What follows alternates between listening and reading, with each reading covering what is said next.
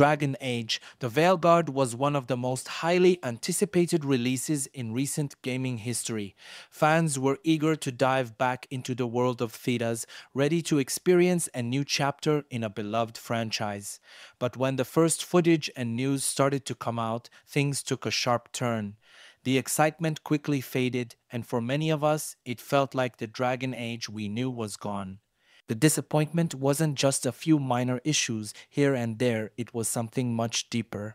Fans took one look at the gameplay and character creation and realized something was off. As one person put it, it was highly anticipated until they provided us with more news and the first looks of the gameplay and character creation, after which a lot of people just walked away from it. Let's be real, the game might still be okay. It might even be fun for some people. But one thing is clear, this isn't Dragon Age. What made the original trilogy so special was its soul, its depth, and its ability to pull you into a world full of rich stories, complex characters, and meaningful choices. The Veilguard, it feels like it's trying to capitalize on nostalgia without actually respecting what made this series great in the first place. People have pointed out that the Veilguard is retaining tiny, minuscule bits from the original trilogy, small pieces like character names, locations, or lore references, but is that really enough? One fan nailed it when they said, retaining minuscule bits and pieces from the original game doesn't make it a sequel. And they're right, Dragon Age fans aren't looking for just a familiar name or a nod to the past. We want a game that feels like Dragon Age.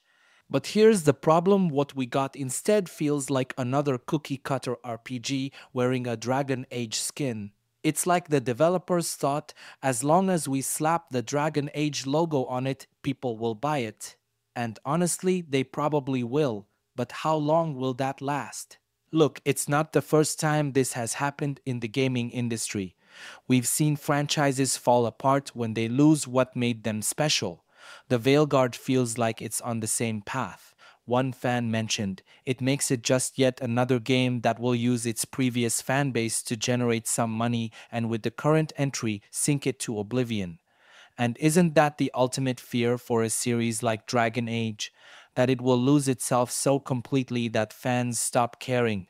For many of us, Dragon Age is and will remain a trilogy. People are so fed up with the Veilguard's direction that they're outright rejecting it as part of the series. For me, Dragon Age is remaining a trilogy since I don't want to spoil the perception of the game by adding this game to the set, said one fan.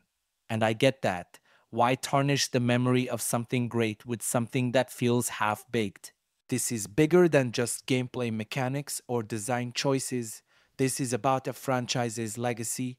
The Veilguard risks turning Dragon Age into a footnote in gaming history, another series that couldn't keep up with its own success. Fans aren't asking for perfection, they're asking for a game that respects its roots and evolves naturally, not one that feels like a cheap imitation. So where does that leave us?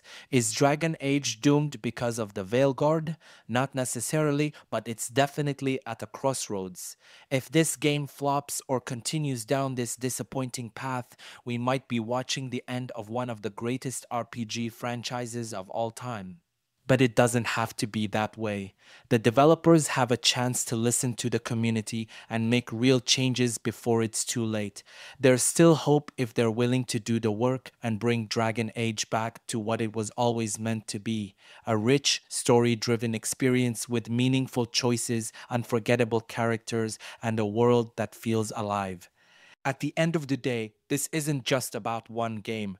This is about whether Dragon Age still has a future. And for many of us, the Veilguard isn't the future we wanted. So what do you think? Is there still hope for Dragon Age, or has it already lost its way? Let me know in the comments below, and don't forget to like and subscribe for more gaming discussions like this one. Thanks for watching.